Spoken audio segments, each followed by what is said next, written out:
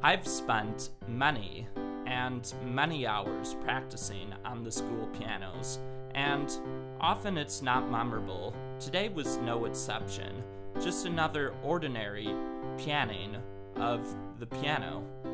Actually, it was less than ordinary.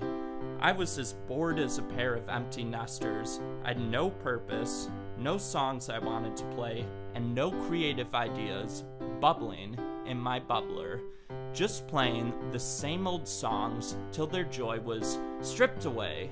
In a desperate attempt to entertain myself, I started playing my chords to match the walking style and speed of the people who passed by.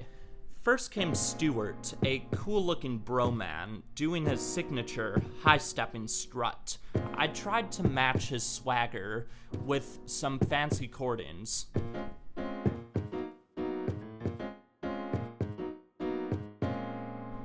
And then came Grace, a lovely gal who's quite light on her feet.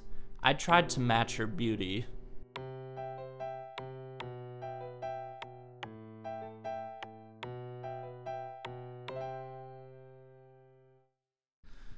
Then came Mr. Goldberg, the town's rabbi, here to pick up his son.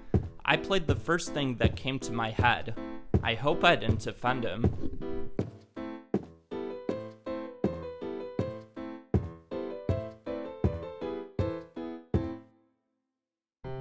This continued on for a while. Most people would just walk by and maybe give a funny look if they realized. Then, all of a sudden, something amazing happened. A tall, brainy student with the look of Mother Mischief behind his monocle sauntered straight past me and turned around. I'd seen this bloke around the block, Isaac Lasko. He planted his right heel to the ground and grinned slowly as he tapped his toe 3 times. Tap, tap, tap.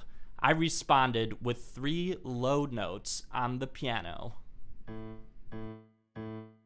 He began picking up speed, and I let the music match his feet. Suddenly, he broke into full-speed tap dancing, and I returned to my Jewish jingle because I had reasonable suspicion that he had Jewish ancestry. His tap dancing was terrible. He probably had never tap danced before in his life.